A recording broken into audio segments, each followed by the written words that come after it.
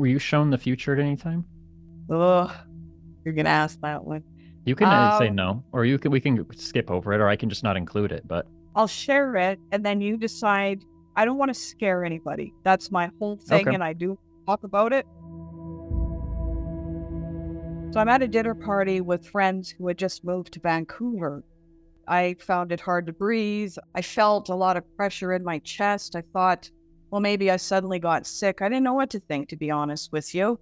It got to be so bad that I ended up going to their washroom and I stood in front of the mirror and I said, Heather, if you do not get help or say you need help, you're going to die. There was a feeling that came over me about that, and it was a foreboding feeling. And so I left the bathroom and I said, I need an ambulance. The music got turned down and they all looked at me and they said, what? I said, I need an ambulance. I need an ambulance right now. Right now. And my fiance at the time said, no, I'll take her to the hospital. Do you really want to go to the hospital? I said, I need an ambulance. I said, don't take me to the hospital. You don't know this area. So anyways, I don't know what, I got picked up and stuffed into the car. We're on a black highway. I have no idea where he's trying to take me.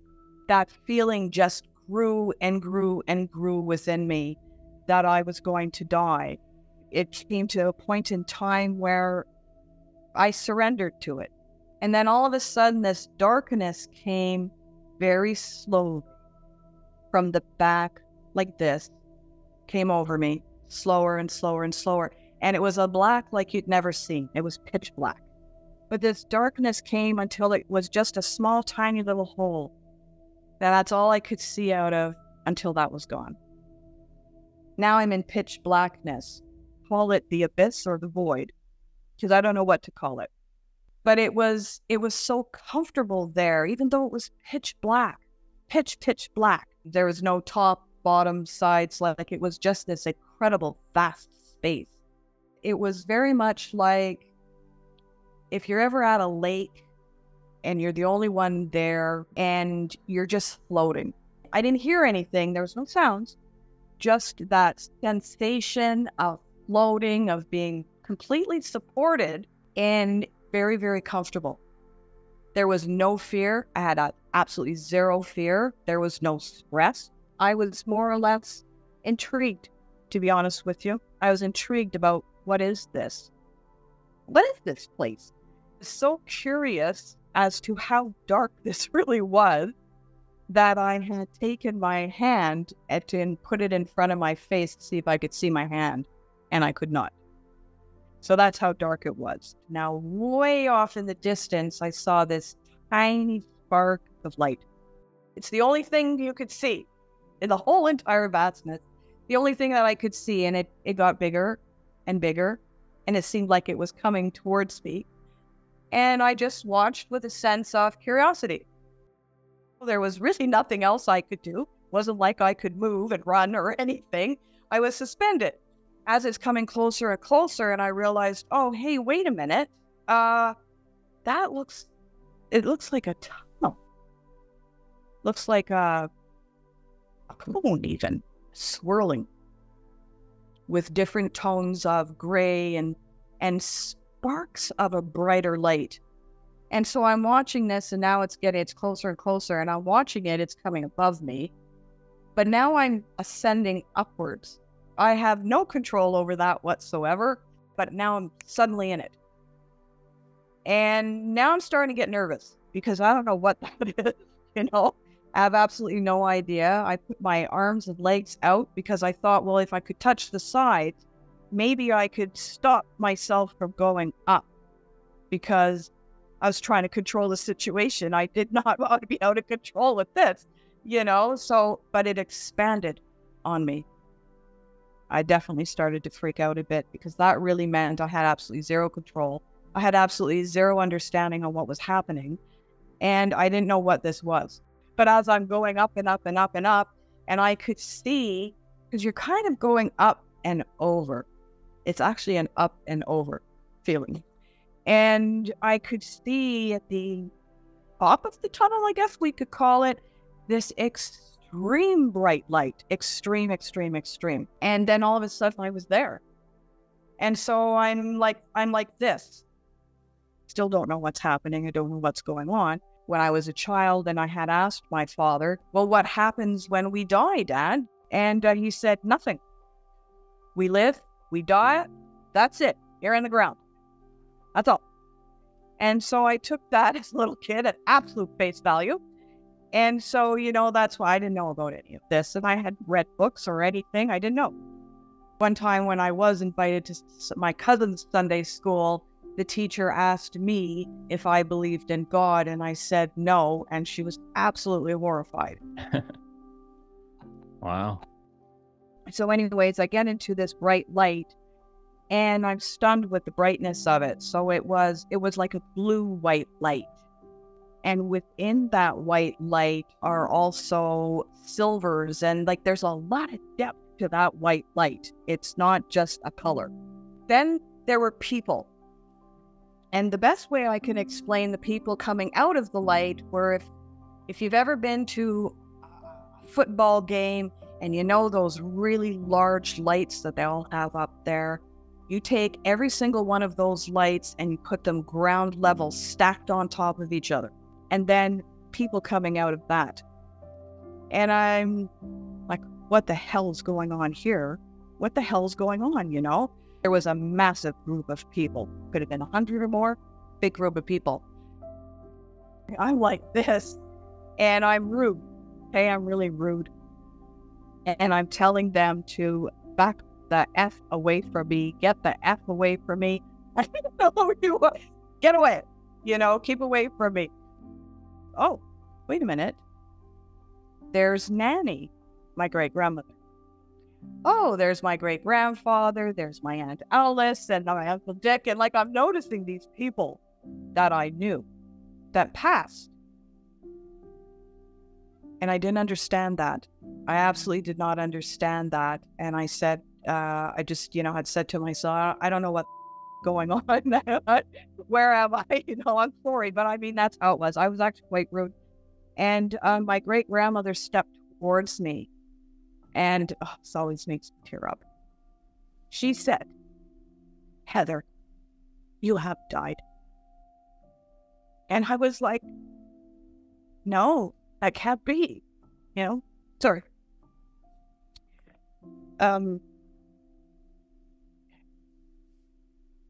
She was the one who told me. Because I didn't know.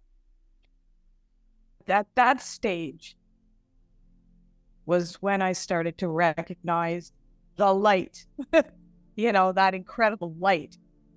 And it was loving, yes, beyond what we could imagine.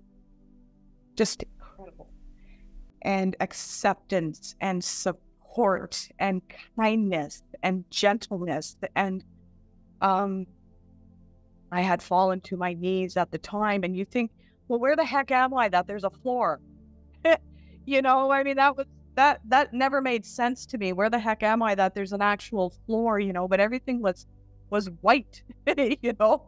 And I had fallen to my knees, and I was like sobbing. Hell, I don't want to be here. I don't want to be dead. I didn't even get to live. I didn't even get to do anything, you know? That was my main thing. I didn't get to do anything. It was too short.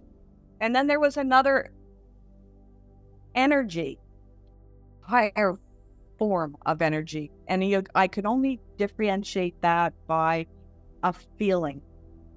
The frequency vibration itself was higher. I was told that I was going to be okay. Yes, I have died.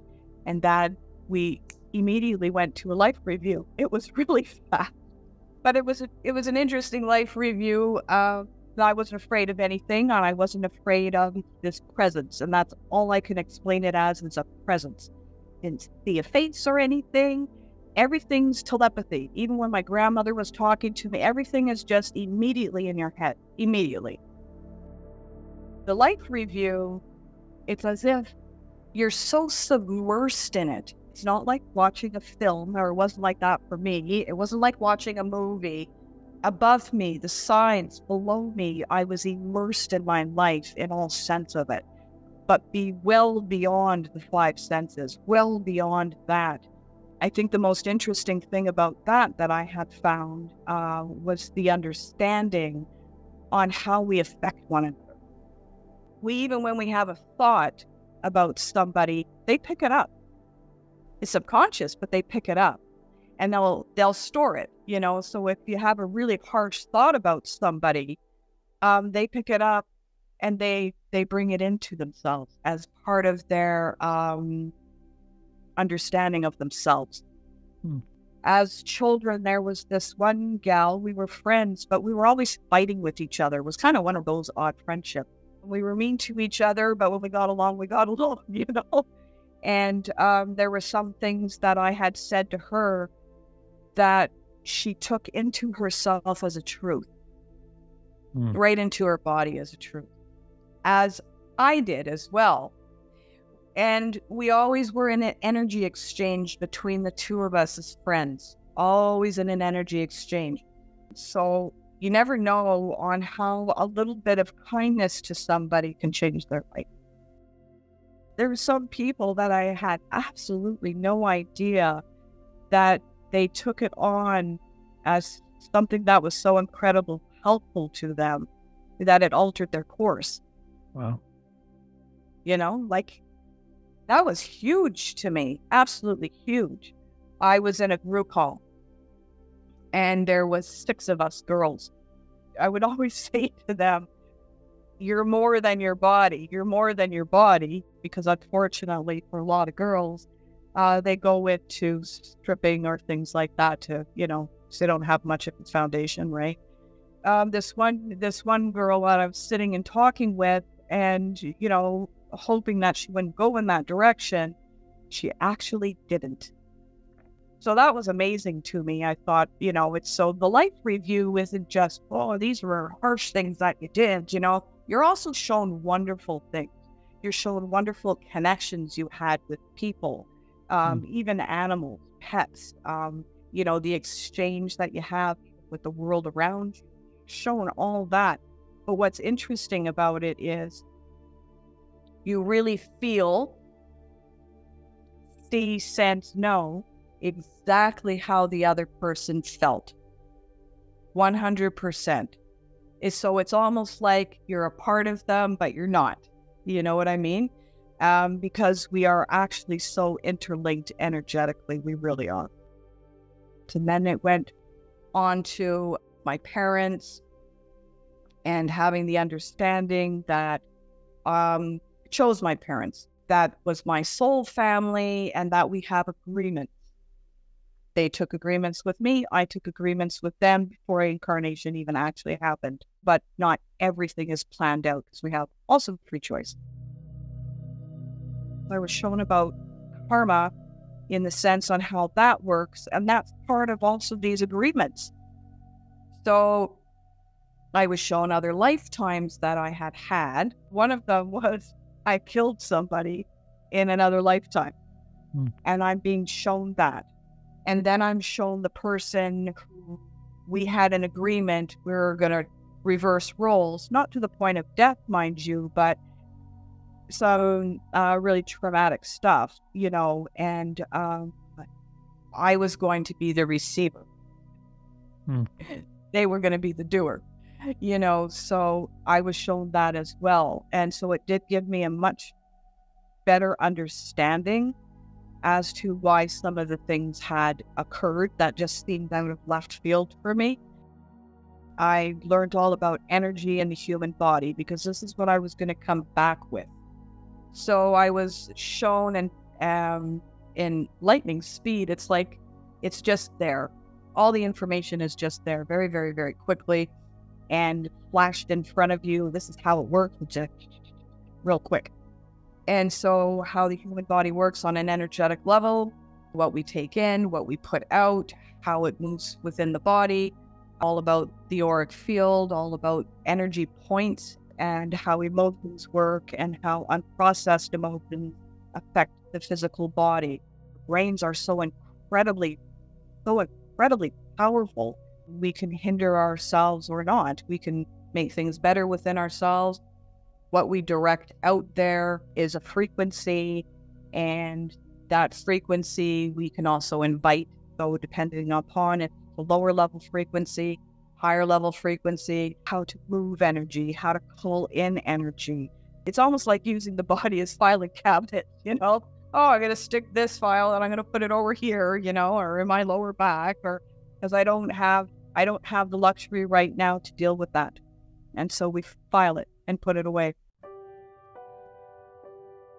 I also went to the Crystal City, which was immensely beautiful. It would be kind of like I was 15 miles, 20 miles out.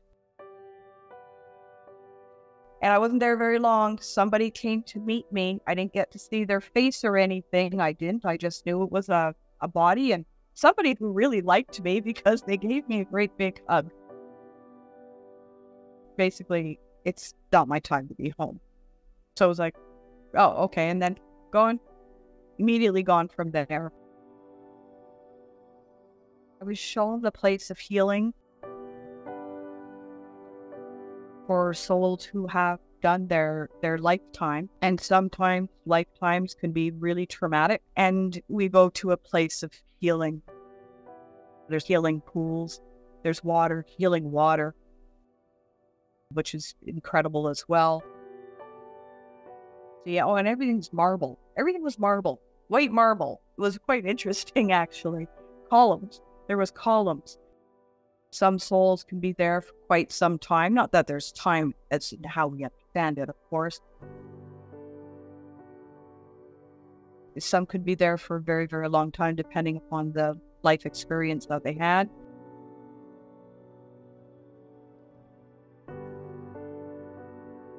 And there was the Hall of Records. I called them the Hall of Records because, I mean, at that time, that was the language that I used. And I understand that everybody calls it Akashic Records. It's fine. Doesn't really matter what we call it. The books are as high up as you could possibly imagine. And I was shown my book. My book. Well, I obviously had a lot of lifetimes because it was pretty thick, you know, so I had I've been around quite a bit of times. And within that, there was like a little running movie, you know, obviously of this lifetime, which I found odd and strange, you know. And then, of course, when Harry Potter came out, and I thought, did they talk to some people who had NDEs and maybe had looked at their books, you know? So I thought that was kind of interesting when I watched Harry Potter many years later. What I was also shown was on a soul level, not all souls are kind of in the same place. So if you've got a soul vibration on, let's say, a level 3, well, they're not going to be in the same soul understanding vibration as somebody sitting at 5 or 6 frequency. So it's interesting that kind of like was with like. There's many different levels, many different levels. There's a place that you do go and you have mentors where you are working out your life agreement. There's also a cosmic board.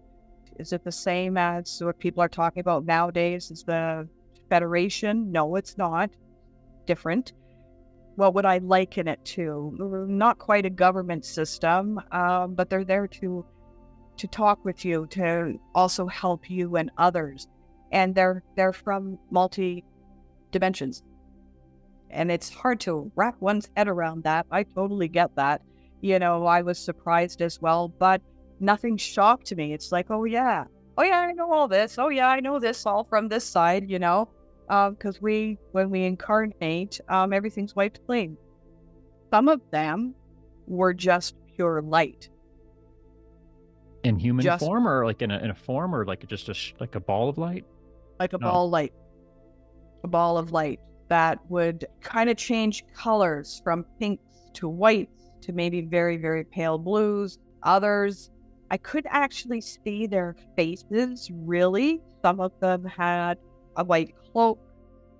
There was one specifically that it was blue, a blue cloak.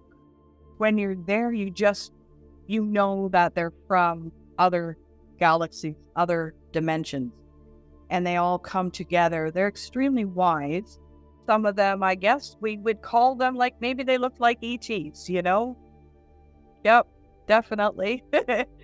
I would definitely say that, but I can't say that I could really see the face of every single one of them. I could not.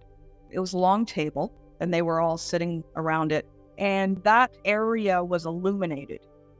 But anything around that was black.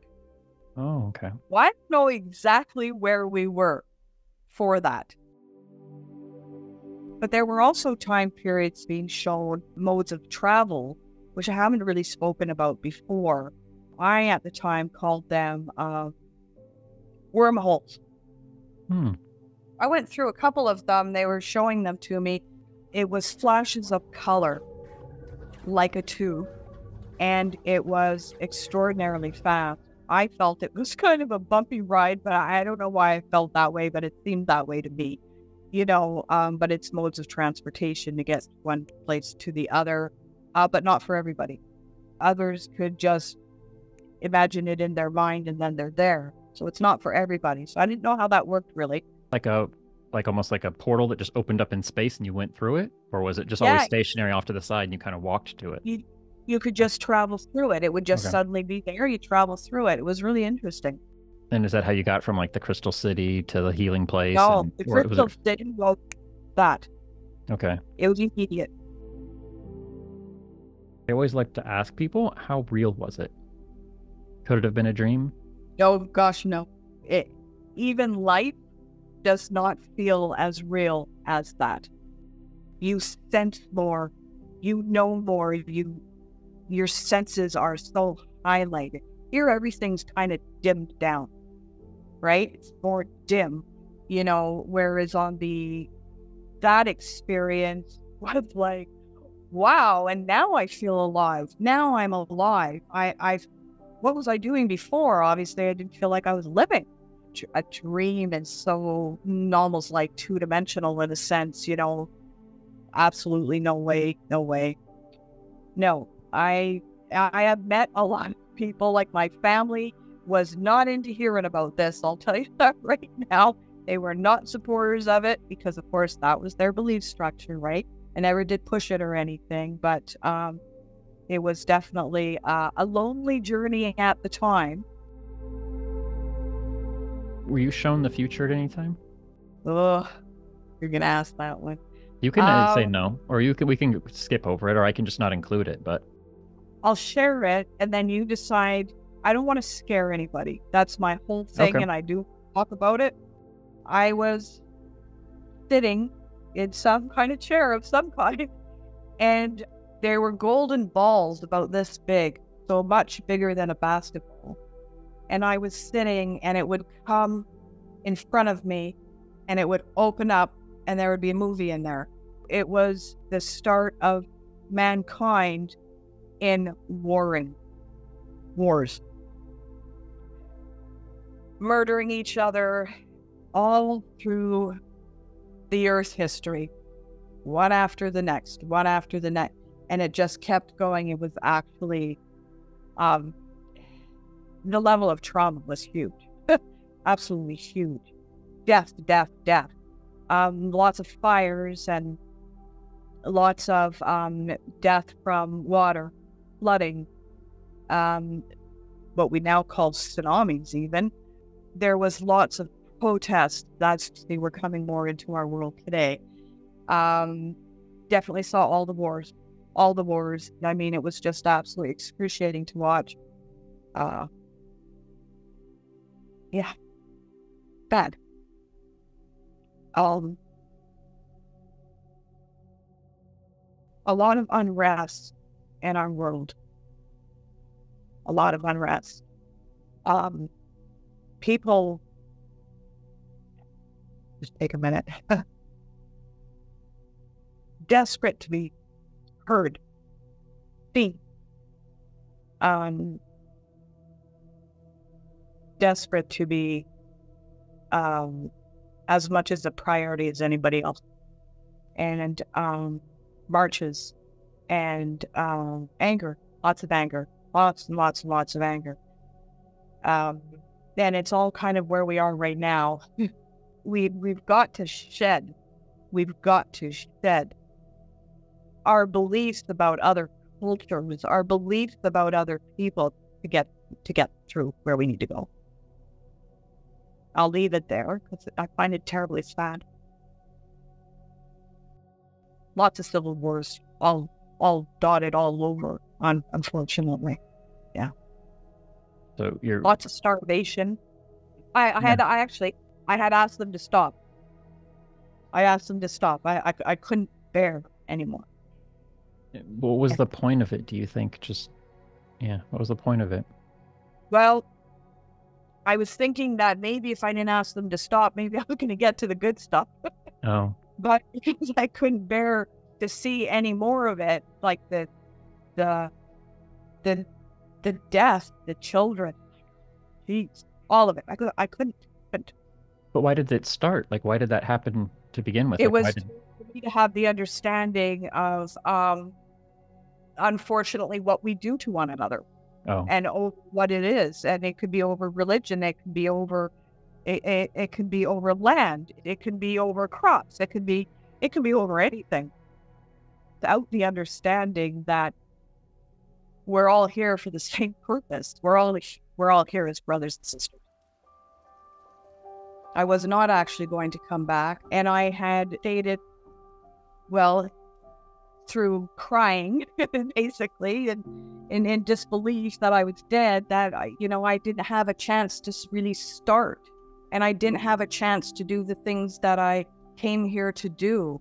And that I wanted to go back, and I wanted to do the work that I set out to do in regards to my life contract. I was told coming back was going to be far more difficult than before I died. On a physical, emotional, mental, psychological level, it was all going to be extraordinarily painful. And there were things that physically I wasn't going to be able to heal, and I was going to live with that pain. So I was to be prepared for that. Then I was asked again, do you want to come back?